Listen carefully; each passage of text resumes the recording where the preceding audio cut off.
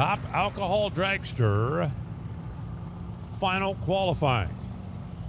Alcohol funny car, you should be in the staging lanes.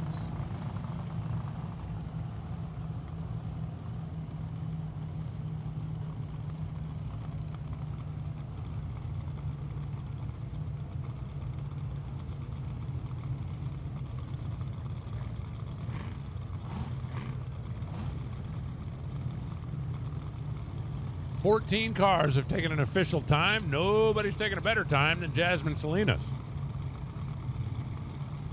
Sitting up there in the number one spot at 5.24 seconds. Not exactly lonely at the top. Robin Samsel 2.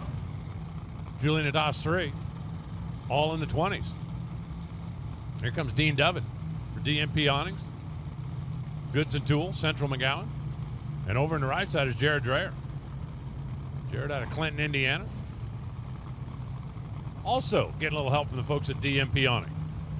I have a feeling that the guys at DMP want you to know that if you're in this part of the world and you need an awning, that's who you need to be calling. And they're very heavily involved out there in the Lucas rank. Blower car on one side, injected car on the other.